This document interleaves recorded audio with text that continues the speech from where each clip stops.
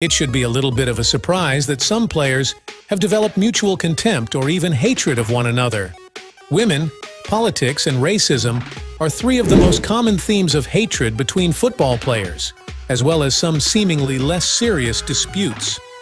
Opposing teams and players getting aggressive and starting a fight, on or off the field, is common. But fighting between teammates doesn't happen often. Here are 10 teammates who didn't like each other. Zlatan is a player whose single appearance on this list wouldn't make him happy.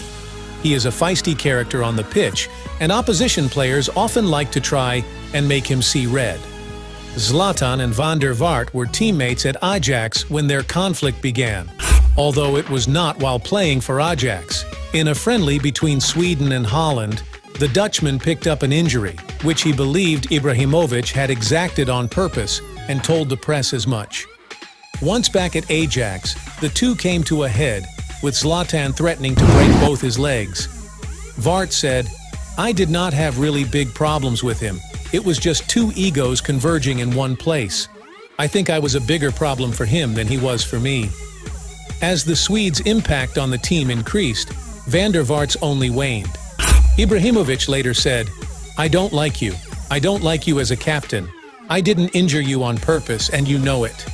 If you accuse me again, I'll break both your legs, and this time, it'll be on purpose." Neymar and Kylian Mbappé.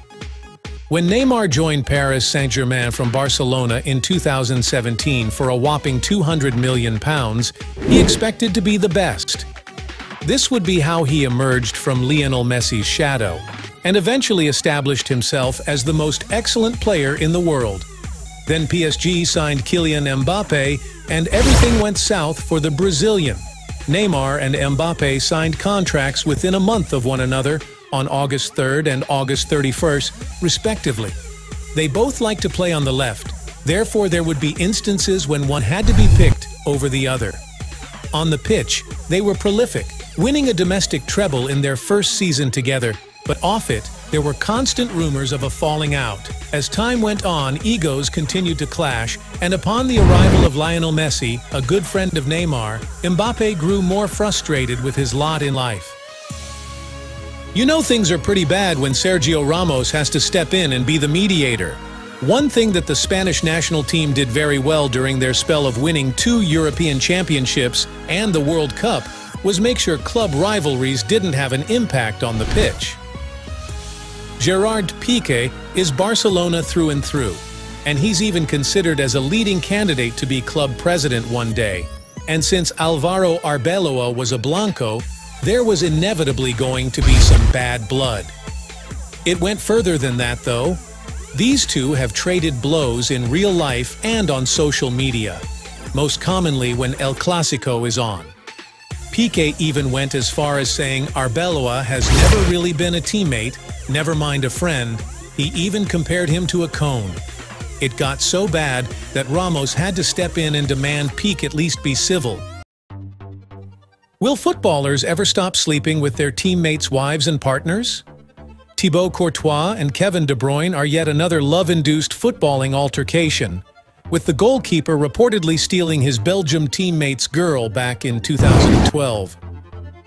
Courtois spent a night with De Bruyne's then-girlfriend Caroline Linen, and the Manchester City midfielder has understandably despised him ever since.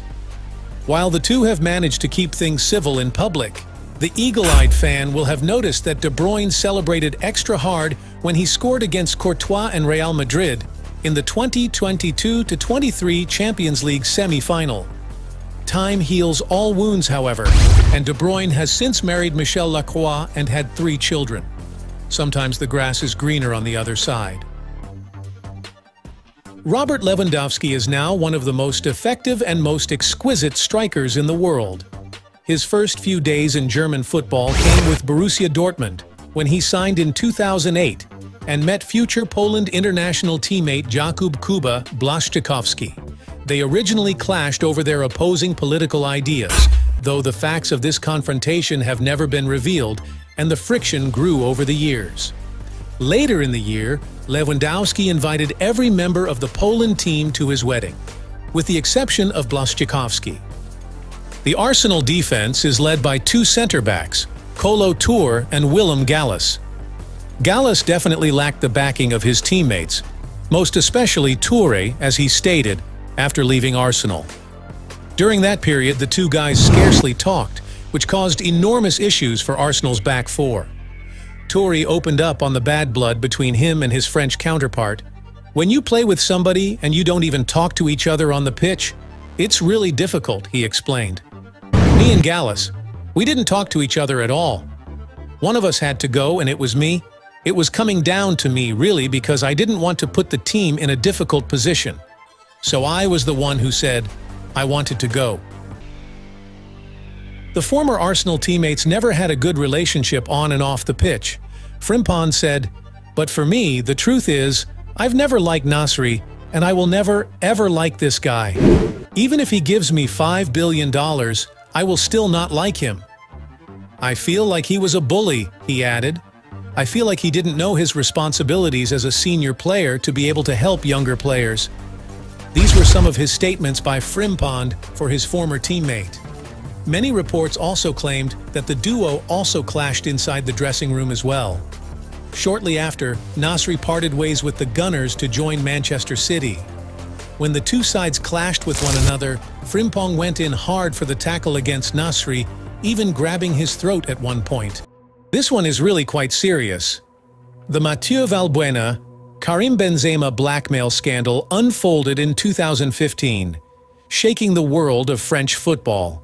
The incident was an alleged effort to extort money from Valbuena via a compromising video. They were both playing for France when Benzema became involved in the affair. It started when Valbuena discovered a sex tape of himself and his lover. Soon after, he received a call from an anonymous individual requesting a large quantity of money to prevent the footage from being made public. Benzema became engaged in the incident after being suspected of serving as a middleman between Valbuena and the blackmailers.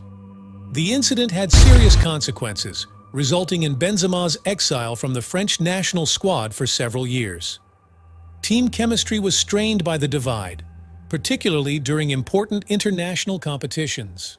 Joey Barton and Ousmane Dabo. Joey Barton, known for his violent behavior both on and off the field. Nevertheless, Ousmane Dabo is possibly Barton's most horrible fallout. Barton was sentenced to 4 months in jail for punching Dabo while they were at Manchester City in 2007. Dabo said in an interview, "Joey Barton is lying about what happened on the training pitch at Manchester City. It is unbelievable. I am shocked." Thank you for watching. Don't forget to subscribe to the channel and click on the notification bells for more video on your favorite sport. Until the next one, please stay tuned.